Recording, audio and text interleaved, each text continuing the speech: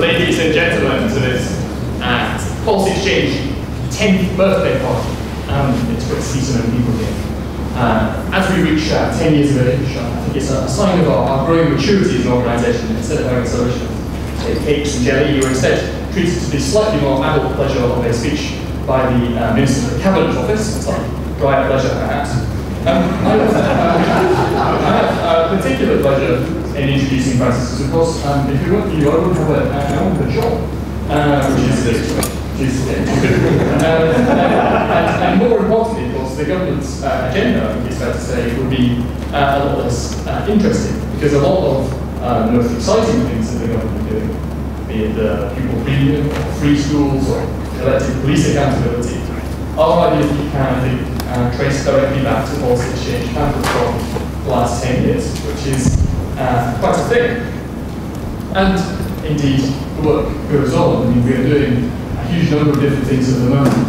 For us at the moment, the top priority, of course, is jobs and growth. All the way through the years of the debt fuel boom, we had 5 million people working age on that work benefits.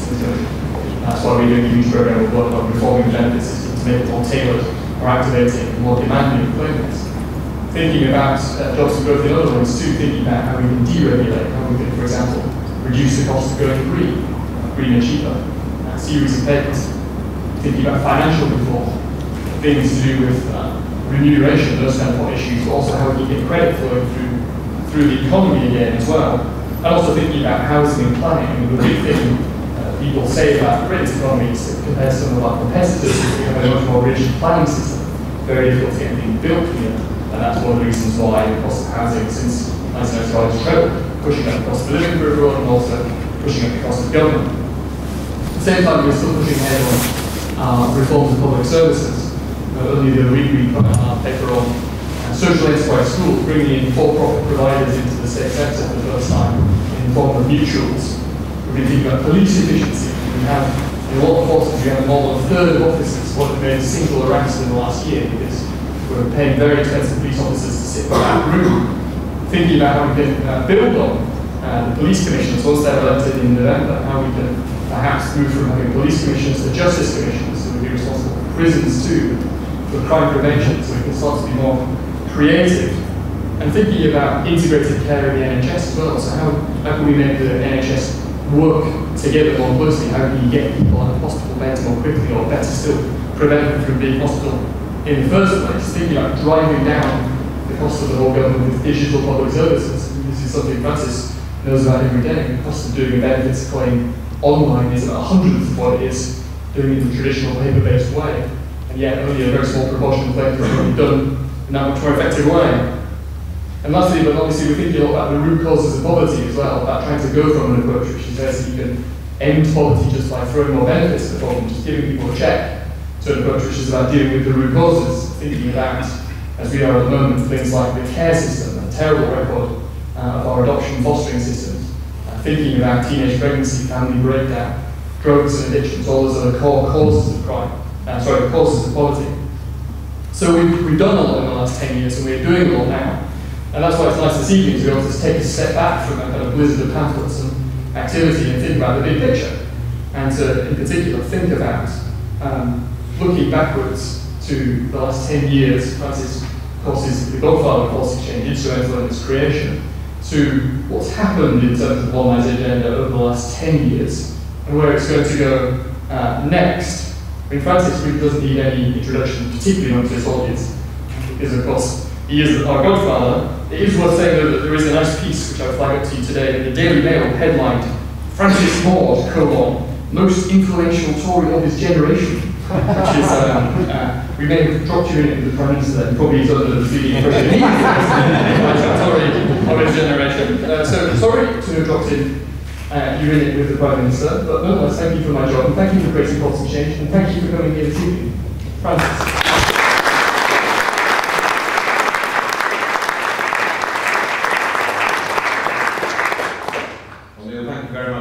For that very kind introduction. I'm delighted that all the work that Policy Exchange has done on job creation has at least resulted in the creation of your job. But I'm sure that if you haven't got this, you would be doing something even more illustrious, if such a thing can be imagined.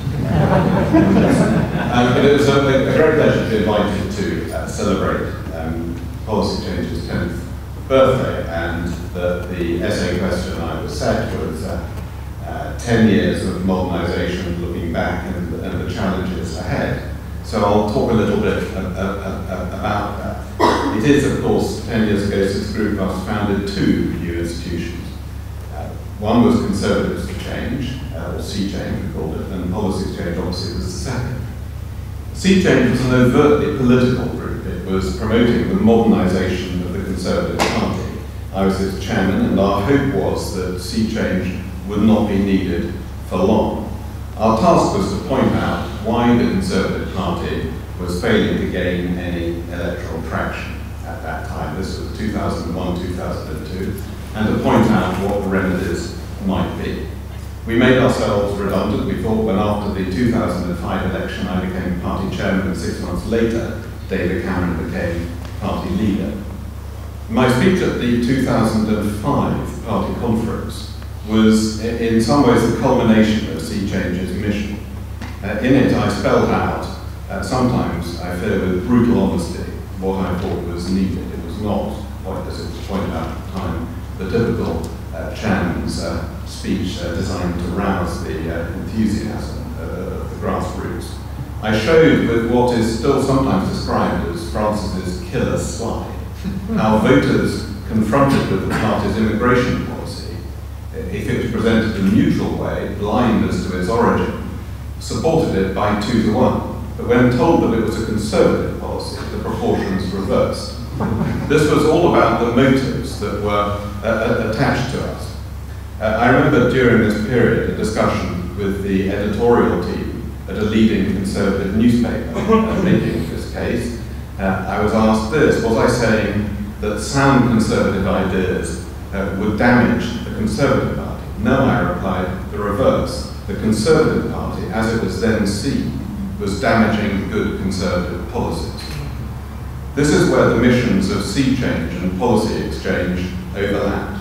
Policy Exchange was explicitly not associated, nor could it have been, with the Conservative Party. It was intended to be an independent policy institute, promoting innovative thinking from a centre-right standpoint, particularly in areas that had largely escaped the attention of the party itself. It was mostly Archie Norman's idea. He gets the blame. I raised the money and hired Nick Bowles to be its first director. Together we recruited Michael Gove to be its first chairman, having taken the unusually perhaps self-effacing position that its board should contain no active politicians. In those early days it struggled for attention and frankly for money. Every so often Nick Bowles would phone me up, I would get out my Rolodex and make some calls, and we struggled through to the next payday. It was felt then like a cottage industry, while today it bestrides the policy landscape like a colossus. We wanted Policy Exchange at the start to focus on 4 policy areas: public service reform, decentralisation or localism, internationalism, and the environment. The point was, rather explicitly, to develop new centre-right thinking and solutions to the issues that people most cared about, but which the Conservative Party at that time seemed to ignore. 10 years ago, just before we launched Policy Exchange, I delivered the R.A. Butler lecture. I entitled it, deliberately provocatively, Modernise or Die. And while I want to revisit some of the ideas, the policy ideas, in that speech, I think it's important to say, pretty obvious really, that modernisation did not begin in 2002 any more than, as Philip Larkin suggested, that sexual intercourse began in 1963. Modernisation has been going on for a very long time. The Conservative Party is the oldest and most successful party in the history of democracy. To survive and succeed over those centuries, it has had continually to modernise and evolve. It is manifestly not the same party that William Pitt the younger was leading, let alone William Pitt the elder. When we have failed to modernise and evolve, when we fail to understand and influence the spirit of the age, the electorate has rightly punished us. We can sometimes forget now how bleak the outlook was back 10 years ago. The course of history has a tendency with hindsight to look inevitable, and as we look back from our present vantage point, we could be mistaken for thinking that the party's revival and recovery was somehow bound to happen, that the electoral cycle was bound to turn, the wheel would come our way, and we would return to government. It wasn't bound to happen. Yes, in my Butler lecture then and in my 2005 conference speech, I did use somewhat apocalyptic language. I said for the party it was 5 to midnight. There was no guarantee that we would even retain second place. I was described by one commentator as the private phraser of the Conservative Party, forever crying, "We're doomed." Telling the brutal truth to a party still largely in denial at that time was a minority pastime. Not many of us were doing it, but it needed to be said and done. So modernisation is a strand running right through the Conservative Party's history. It is paradoxically one of the party's strongest traditions. We are, after all, the party who more than a century ago made a man born into a Jewish family Prime Minister, the party that sent the first female MP to Westminster, and of course the party of the first woman Prime Minister. We legislated to introduce women peers into the upper chamber, and in government now will legislate to introduce same-sex marriage. But we've also, from time to time, been on the wrong side of the debate. And when we were, and when we are again, as no doubt we will be, we must have the courage to say so, to accept that we were wrong and to change. The Conservative Party will always suffer if it's seen to be always trying to turn the clock back to an imagined golden era. You can't drive policy looking through a rose-tinted rear-view mirror. If we're seen as being defined by backward-looking social attitudes, we will be seen as unacceptable and unelectable. In the 1990s and beyond, we were wrong about minority rights. I've spoken before how my brother's untimely death from AIDS brought home to me that Section 28, legislated as it was for honest motives, had come to represent an attitude of intolerance that alienated a multitude of decent citizens with conservative instincts, but who saw us as a result of that as hostile to them.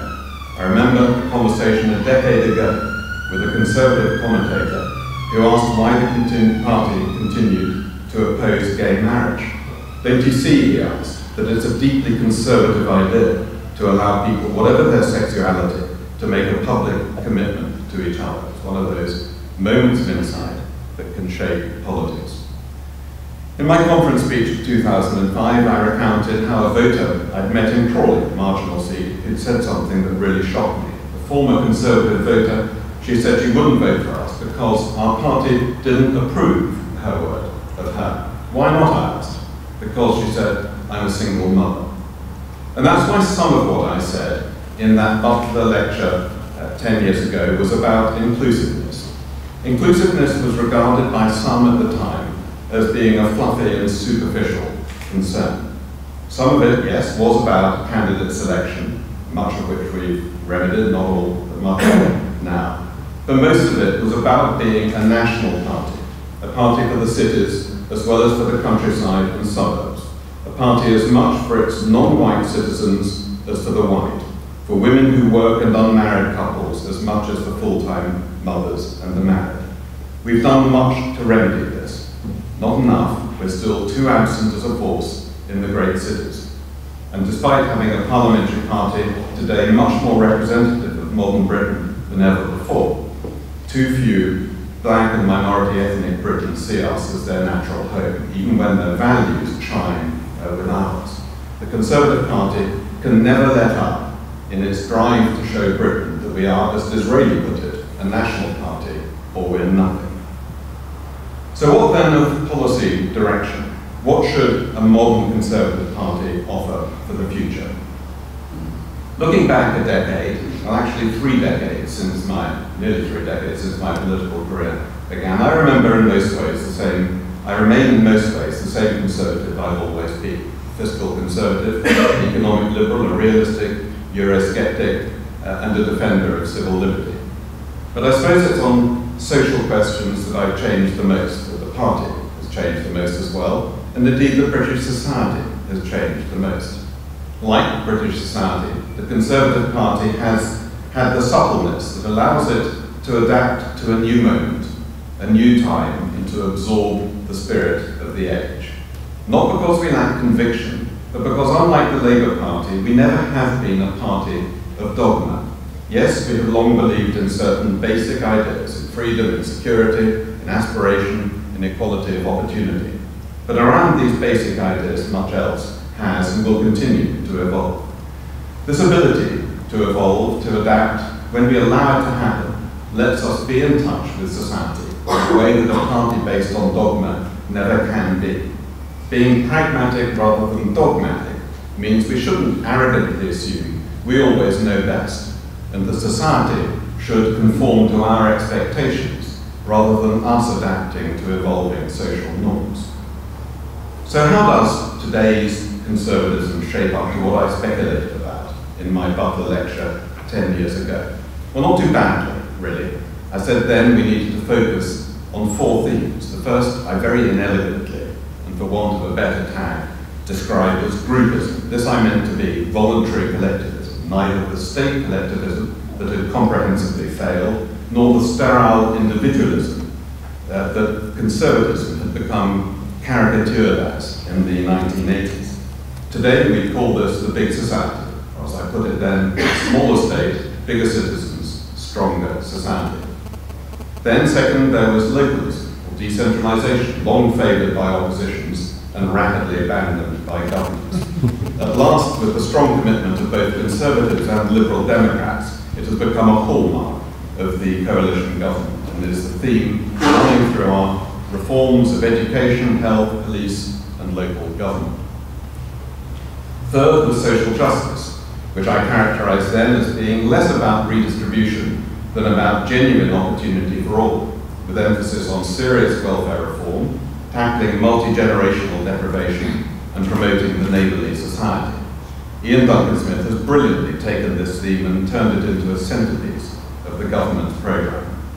Under this head, I argued, well before it was fashionable actually, for the business community to recognise the obligations beyond those that are strictly legal, that a consensus in favour of capitalism imposes, a consensus that might have been slightly impaired since then, but the obligation remains. As I put it then, this theme must be central to modern conservatism, that obligations freely undertaken and cheerfully discharged are the bonds that bind society and the community together. The fourth theme was around internationalism, a plea that Euroscepticism should not lead to isolationism, that we should recognise our self-interest as well as our obligation to attack poverty wherever it arose. Our commitment today, at a time of fiscal retrenchment, to increase our overseas aid budget has amply met the end that I sketched out there. These themes stand up, I think, well 10 years on. For in the intervening years, the last government went down paths that made radical change even more necessary than it seemed in 2002. For 13 years, Labour thought they knew best. They thought that a narrow Whitehall elite in Westminster knew best. They didn't trust people, they wouldn't give people real choice and over how they should run their lives. They patronised people and smothered in a bubble wrap of bureaucracy. Labour's nanny state sought to mollycoddle and micromanage from cradle to grave, but a controlled people can never be free, and that's why Conservatives needed to break down the concentrated power of the state and through decentralisation return power to the people. And in government we're doing this, including introducing directly elected police and crime commissioners to give the public a say in how our streets are policed, introducing more city mayors and a more open and transparent politics. But we need to go further. We need a wholesale decentralisation of power back to local areas. This will strengthen the fabric of society, build social capital, and ultimately make our institutions at every level more effective. So where now? Well, I'm going to say something that may sound a little surprising from a conservative. Karl Marx was right about one thing, at least. Alienation is a central problem in modern society. For people who do not own, feel alienated. They feel dispossessed from control over their own destiny. Of course, Marx wasn't right about the solution, but this is a problem which conservatives can solve. And a big part of the solution is to spread ownership further. This was already identified by the conservatives, certainly in the last half of the last century, who worked to create a property-owning democracy that really came into its fullest flowering under Margaret Thatcher.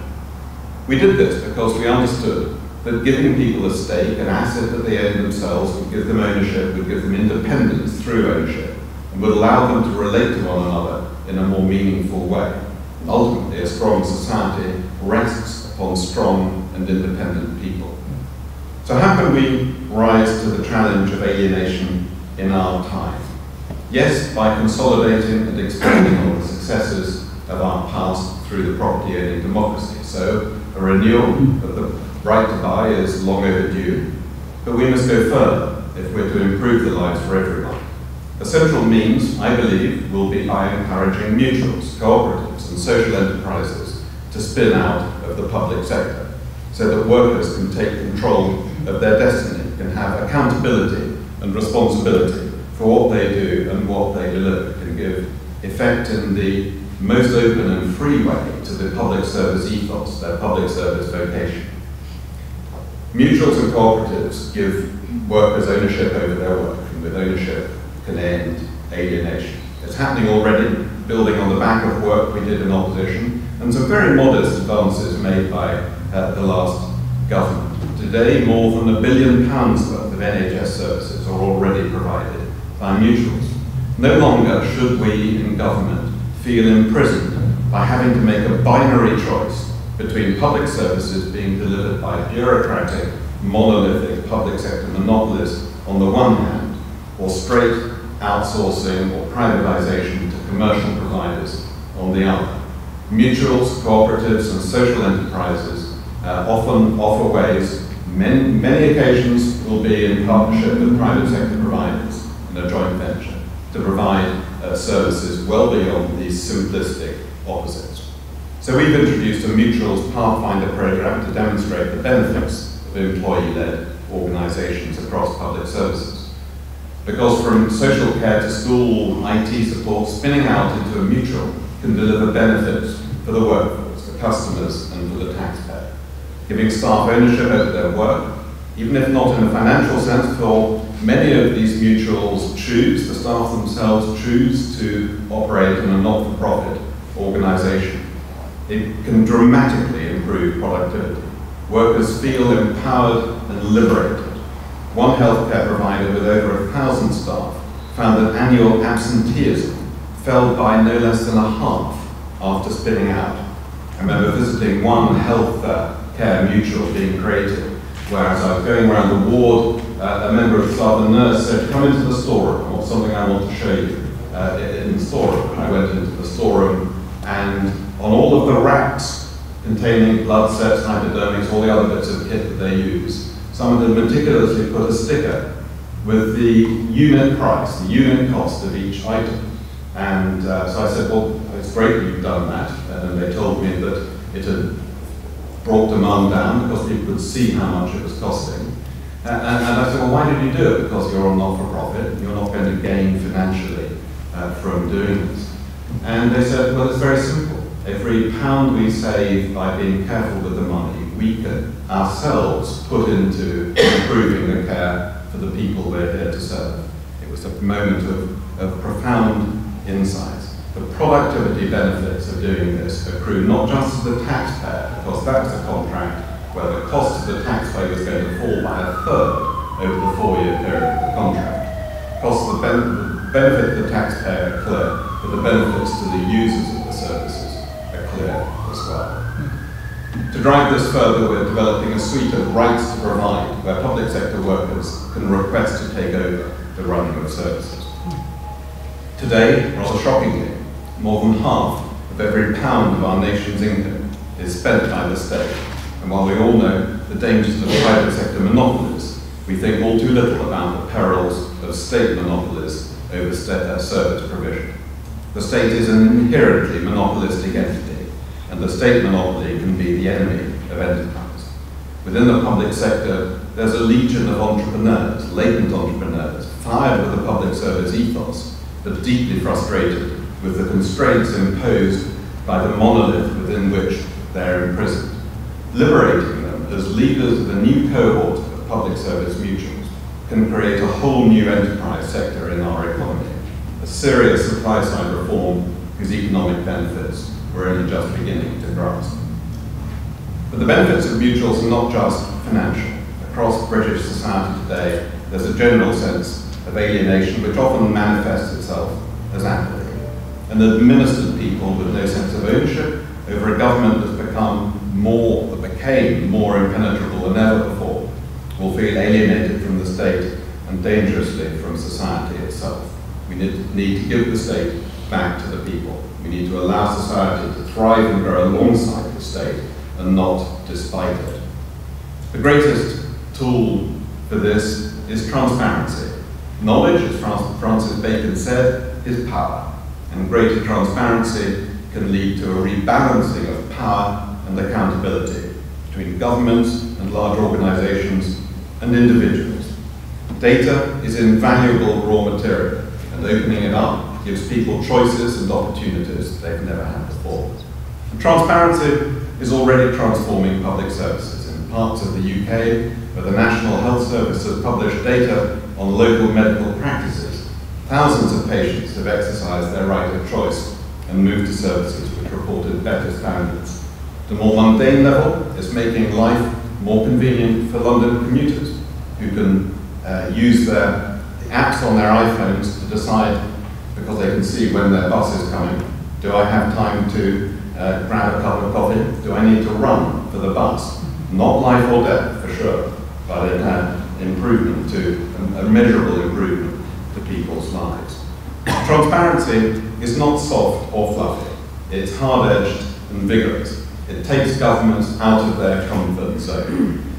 The future is open, and Conservatives are making transparency a defining characteristic of our future public policy. Last autumn, we made literally world-leading commitments to open up more public sector data that will make travel easier and healthcare better, and create significant growth for industry and jobs in the UK, because public data sets are actually a feedstock for new industries, fueling economic growth and also social growth. There's a huge growth in social capital when developers and social entrepreneurs can use the data to generate knowledge about communities. At the heart of what we're doing is building a two-way data relationship between the state and society. We're in the first formative years of a new age of open data, and although there are risks and challenges ahead, the prize is an effective and personalized 21st century democracy. The prize is empowered citizens rather than administered citizens. Citizens who can expose corruption, get the best value out of their governments, and have equal access to valuable information. In the future, we face challenges including climate change, energy use, security, aging populations, and migration. We need our critical infrastructure and services to be more aware, more interactive, and more efficient. Open data will be crucial in making that happen and allowing it to happen. Have no doubt, as we become increasingly data rich, we'll look back and wonder how we ever tolerated collective ignorance that we have had in the past. Well, I said in 2002, the Conservative Party is a phoenix, not a dodo. We did rise again from what felt uncomfortably close to ashes 10 years ago. We did so through David Cameron's brave and inspiring leadership, and because we finally reverted to the great tradition of modernisation. We're very close today to being the genuinely contemporary party, proud of the past, but looking to the future. We're the radical reformers with powerful ideas for how Britain can itself revive and thrive. Policy exchange was never for the Conservative Party. Its mission was and remains to reinvigorate a bubbling intellectual ferment around centre-right policy. It's done so consistently based on compendious evidence and rigorous research, not on bland assertion or specious argument. It's done much more, and it's meant much more, than its founders ever dreamed of. To Charles Moore and Danny Finkelstein and Neil O'Brien, who between them took it from its modest and beleaguered beginnings to its present strength and profile, I give congratulations and encouragement. The work is never done. The next 10 years will demand at least as much or more as the last 10 years. Thank you.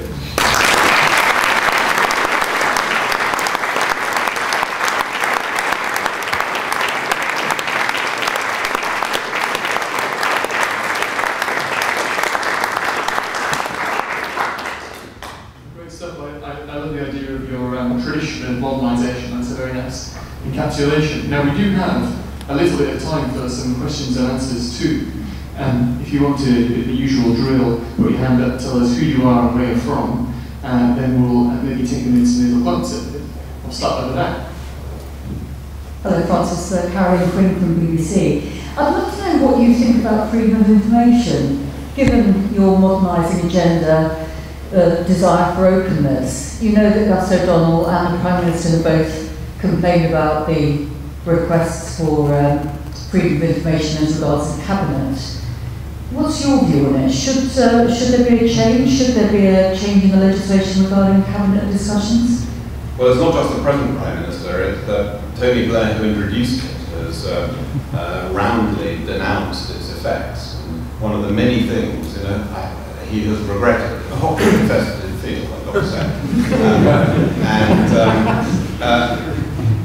And I think the issue that needs to be addressed is to provide real protection around that area of policy, discussion and advice.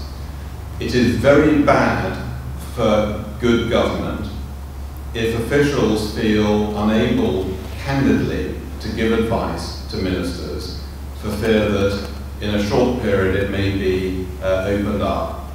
The one thing you do not want government is for it to be based on bland advice. What we should increasingly do is be willing to disclose the evidence on which decisions are made.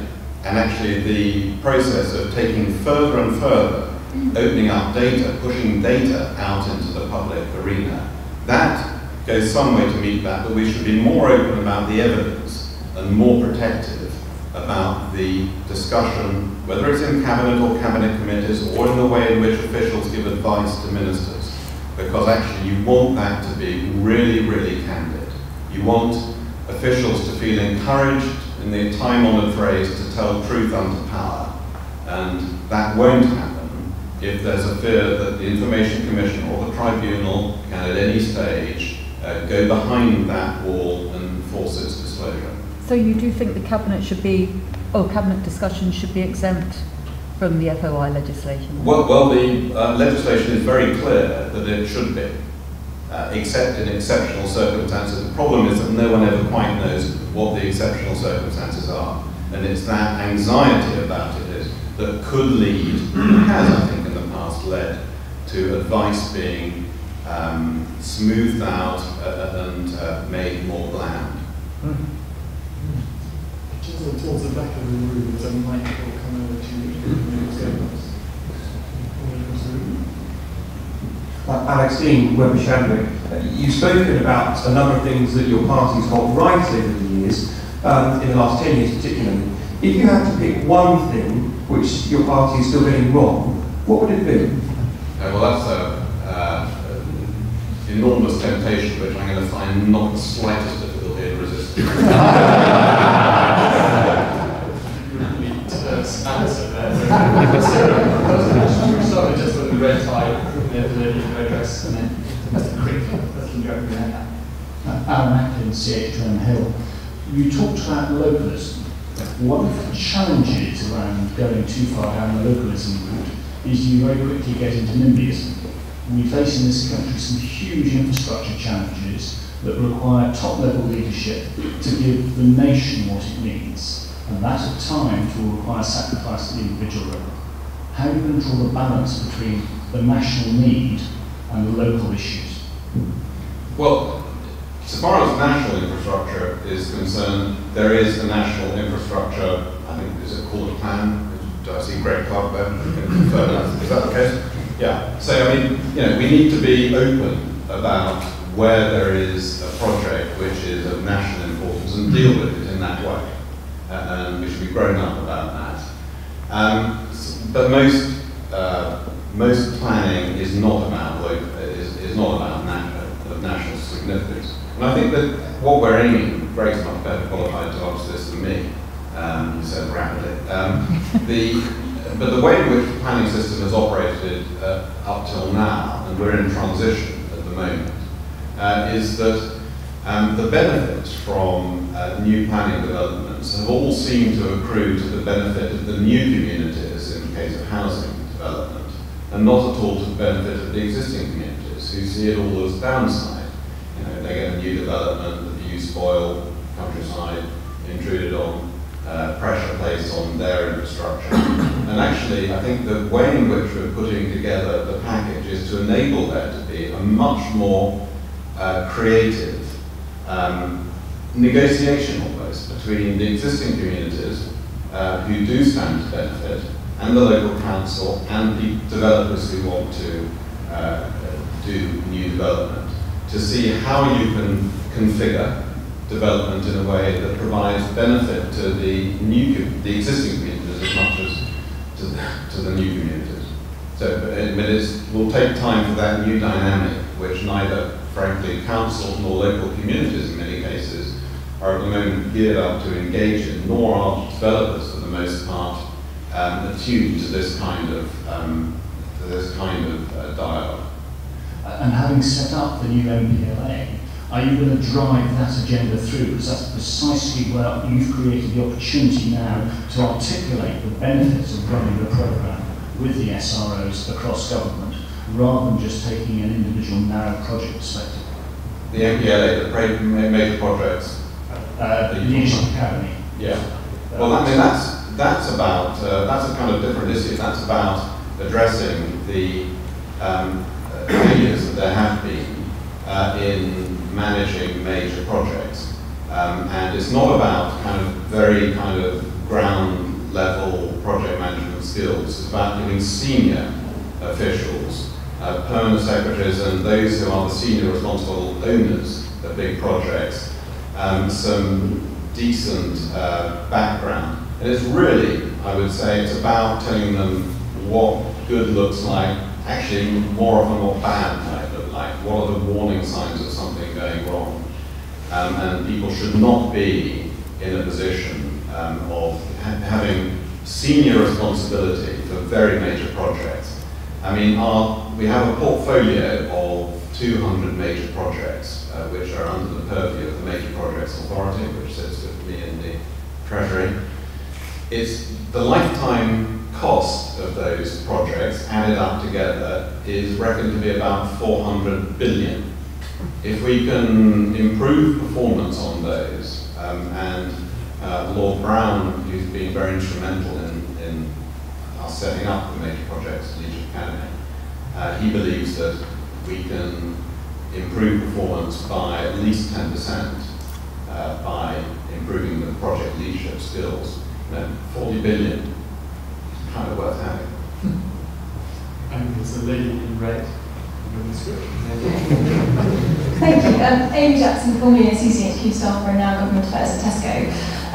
Our candidate in Glasgow Central, after one election hustings in 2010, was approached by a voter who said, although rather fruity in language, I agree with every word you say, but I can never vote for a Tory. Haven't we failed as a national party if our modernisation process or the rethinking that we've gone through hasn't connected with voters in every part of the country, particularly with the referendum coming up?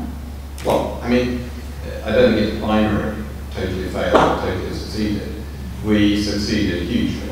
I mean, we massively improved our performance in the north of England and in Wales, from where we retreated enormously. In the north of England, our visible presence as a party had massively depleted, and between 2005 and the years after that, we built it up. And a lot of it was about kind of basic stuff. I mean, more professionals on the ground. campaign centres from which people could operate. Just being visible, showing that we were there, enabled us to win a lot of seats in the north of England. Scotland,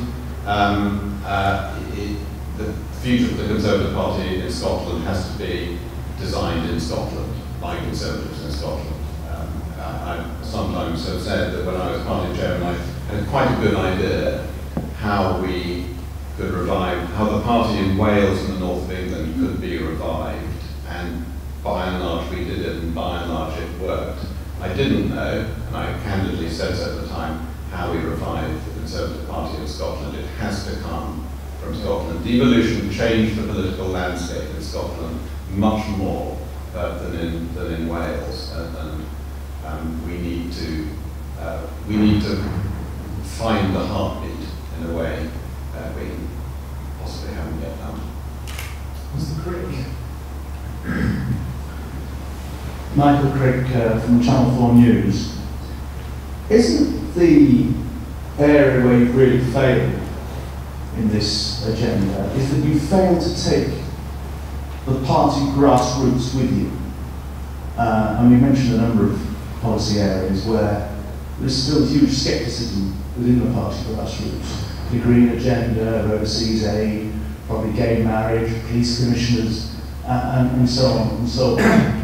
That, in a way, has the impression that it's a bit like Blair. People always used to say about Blair that he would rather prefer it didn't have a party grassroots. And in a way, wouldn't your agenda be much easier if you didn't have a party grassroots? Well, and isn't there an inherent contradiction in a lot of what you've said, in that you talk about localism, great word, but localism and decentralisation, but that for not the last 10 years, you and other party chairmen and leaders have actually been more centralist and less localist than the party's ever been before.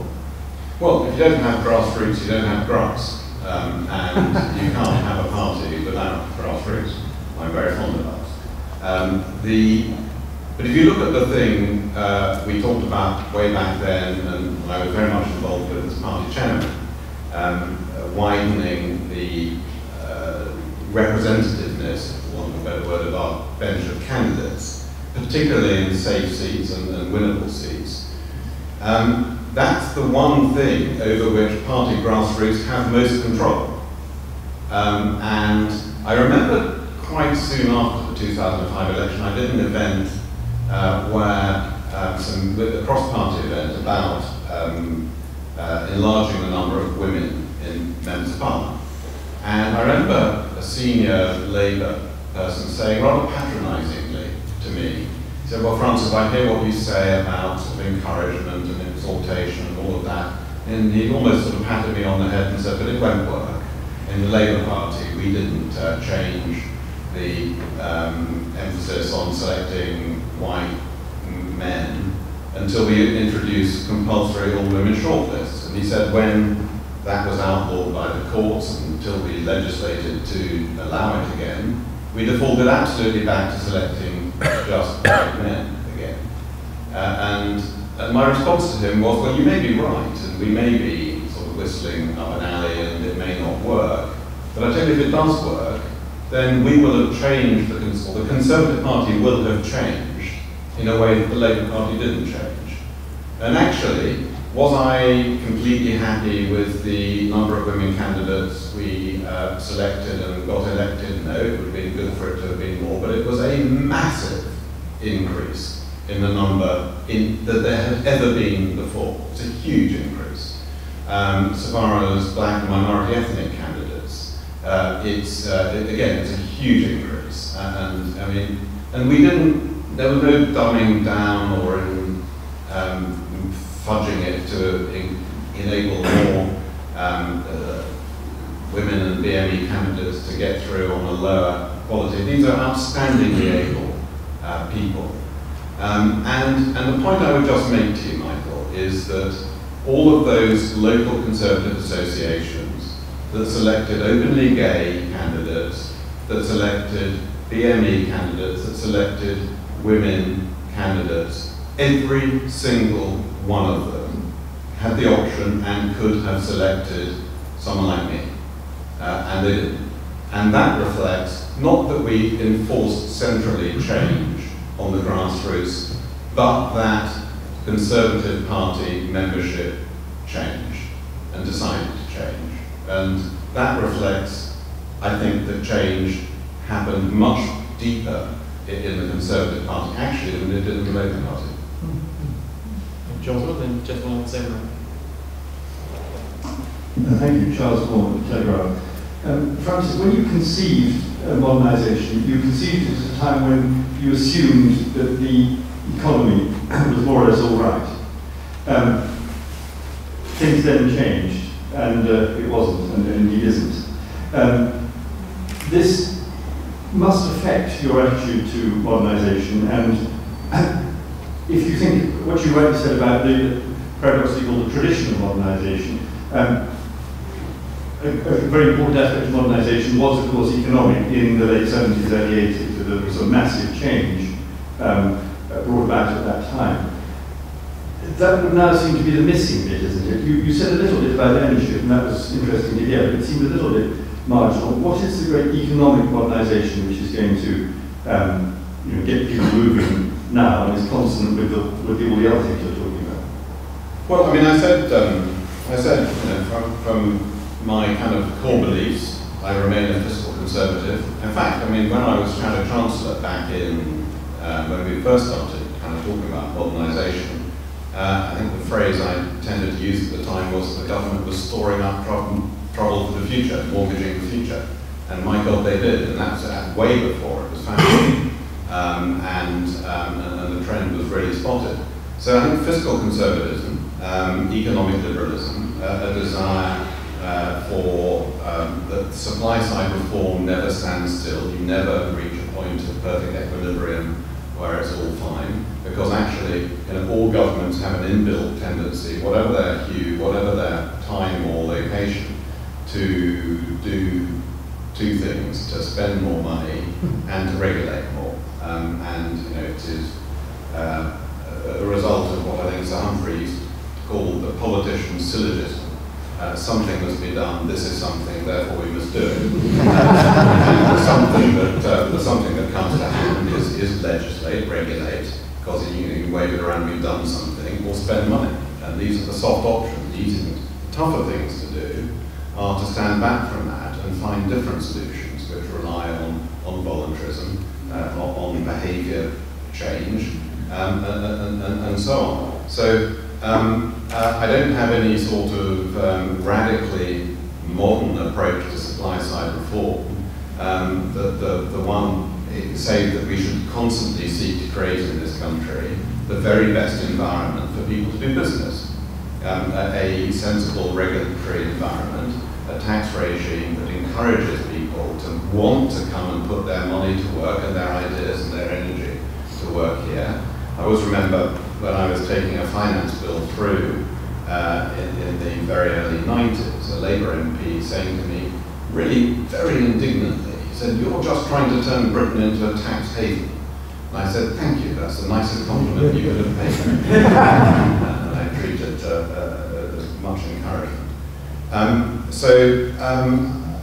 But I would just say, I mean, the one thing I think the new idea that is powerful is the public sector mutuals, the spin-outs from the public sector, because that is all the evidence is it can lead to the public services themselves being much improved at lower cost, but also, and this I think we didn't fully understand when we kind of developed this, but it's just going and visiting the groups of people who are doing this and the leaders who are inspiring it. It's this thing that there are entrepreneurs, people who are natural entrepreneurs, who are not going to be commercial entrepreneurs necessarily, but who have entrepreneurial temperaments and skills, and they're buried in the public sector and find it frustrating. And it's this thing that actually liberate them, very often put them alongside those with commercial systems, might be private sector partners, and we will create, rather in a way analogous to how in the 1980s Britain blazed a trail in privatisation, which was then followed around the world.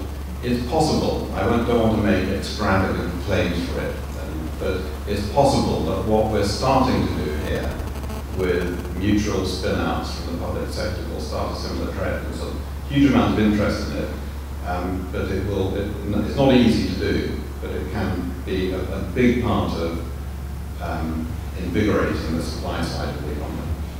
We've got time for just maybe one or two last questions. If you don't mind, we'll try and take them together in a group, so we're going to take three together. Gentleman here, then lady over there, and then gentleman just. Thank you. Christian Guy from the Centre for Social Justice. It was true talking about social justice and the redefinition of poverty as part of the modernisation agenda. What more do you think can be done to take the party with you on that and to convince them that poverty really matters for the future of the Conservative Party? How can you reach out, do you think, to poorer voters and convince them that they are right at home in the Conservative Party, particularly in the Lib Dems may be trying to position themselves at the heart of the coalition government and the Conservatives as their head? Wait, hold that thought for a second. That's a very, very good question. There's a lady just over here. Caroline Buckingham, Nation Architects. I believe you were the architect who broke down the quangos. In my experience going forward, they seem to be springing up again and rebranded and renamed. Just wanted to know if that's still very much central to your agenda. So the hands were on quangos. Another good question. And one last one, right from the corner. Yes, David Henke, Exaro News, freelance journalist, Tribune, etc. I'd like to ask a question about the mutualisation. In the 1980s, you didn't mention the bus companies, which were, if you remember, bought out as management buyouts, and we had lots of competition. But within a very short time, they became one bus company with no competition. Isn't it possible that your plan could end up all be known by private equities and Morgan Stanley and all your past and that, and possibly like our tax offices run from the Cayman Islands or owned in the Cayman Islands? I mean, is there, because the entrepreneurial zeal might be, let's make a fast buck out of this within a year? Well, I'll deal with that one first. What is striking is in how many of the mutuals which are coming about, the staff themselves are electing for it to be a not-for-profit.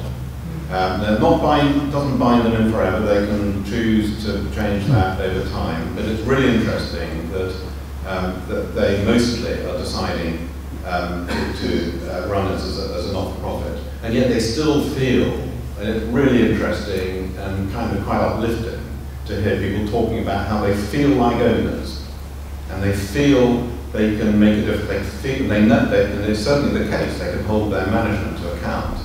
I mean, Charlie Mayfield, chairman of John Lewis, and we went and we visited one of these mutuals together, and he said, when he was talking to the staff, he said, most chief executives will say, I work for the staff, they don't work for me, and it's mostly not true.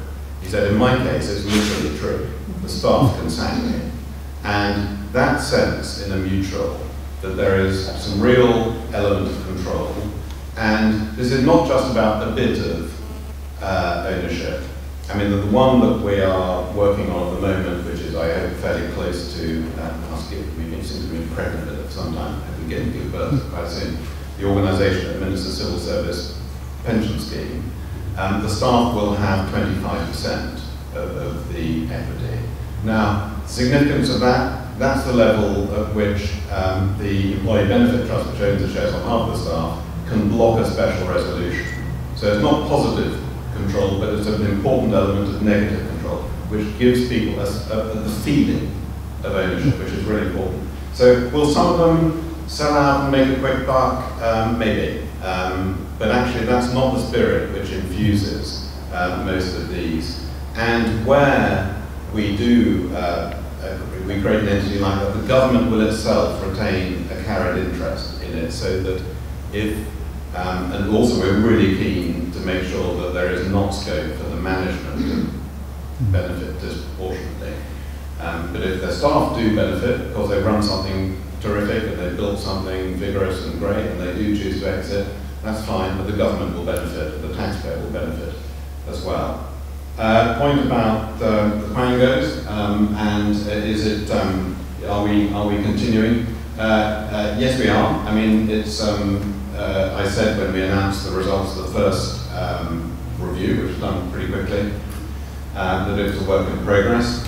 What we put in train was a series of triennial reviews. Because what happened was previous governments, including our own, to be honest, was a bit incontinent in producing quangos, but not, I mean, quicker to create them than to remove them. And the reason for that is that you generally, for the significant one, you need primary legislation to create it, but you also therefore need primary legislation to get rid of it.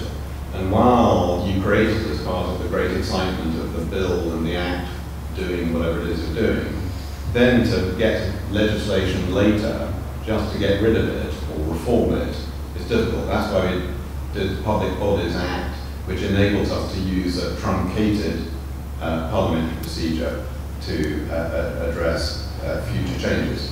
Because the triennial reviews, so every 3 years, every quango will be submitted to the test of do we need it at all, does it need to be independent, and so on. And so that will continue. There will be some new ones occasionally being created. We will endeavour to keep them to a minimum.